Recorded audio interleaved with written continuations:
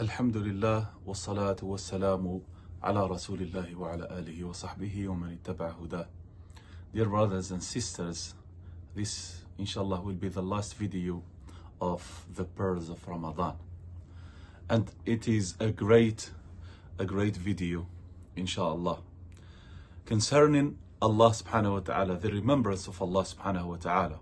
So this video will talk about that the remembrance of Allah subhanahu wa ta'ala is the relief of the believers' hearts.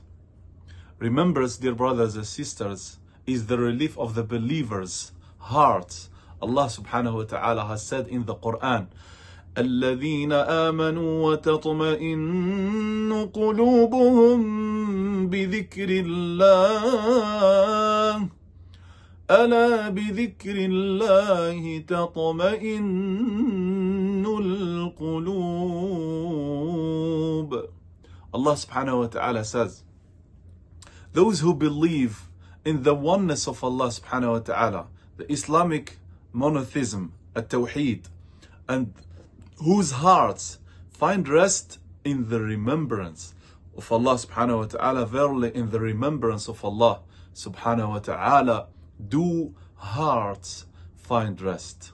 Malik ibn Dinar, one of the great worshippers, one of the great pious, righteous people, he said, a person's heart will never find rest except in the remembrance of Allah.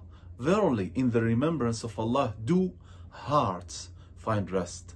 The hearts of lovers will not be relieved except with the remembrance of Allah subhanahu wa ta'ala, and the souls of the believers will not find rest except in seeing Him subhanahu wa ta'ala. Dhunnun said, this world will not be good except when remembering Allah subhanahu wa ta'ala.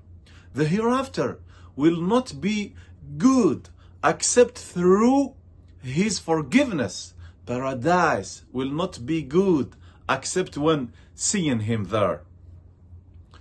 So staying alone for remembrance of Allah subhanahu wa ta'ala. True lovers of Allah subhanahu wa ta'ala will hate anything that distracts them from remembering Allah. They do not love anything more than staying alone in order to remember Him subhanahu wa ta'ala. When a lover's knowledge of Allah subhanahu wa ta'ala is complete, nothing will distract him or distract his heart and tongue from remembering Him. He lives in this world with his body, but his soul clings to the Supreme Deity. Ali ibn Abi Talib, may Allah be pleased with him, said about such people, they lived in this world. They lived in this world with their bodies, but their souls cling to the Supreme Deity. A poet said in this regard, my body is with me, but my soul is with you. The body is in a strange country, while the soul is in its home. Subhanallah, that's really beautiful. Another poet said, I talk to you with my heart, but my body talks to my mates. The body sits with my mates, but my heart is preoccupied with His beloved. Dear brothers and sisters, this was the mode of the messengers and their sincere followers. As Allah subhanahu wa ta'ala said, Ya ayyuha alladhina amanu, udhkuru Allah dhikran kathira. We pray Allah subhanahu wa ta'ala and ask Him to grant us the pleasure and the bounty to be among the people who remember Him all the time.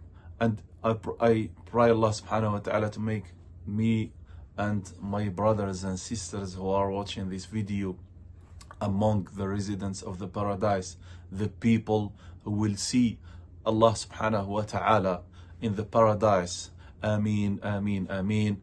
We ask Allah subhanahu wa ta'ala to accept Ramadan from us, to accept the Taraweeh from us, to accept the Tahajjud from us, to accept Zakatul Fitr from us, to accept the recitation of the Quran from us, to accept from us all our good deeds.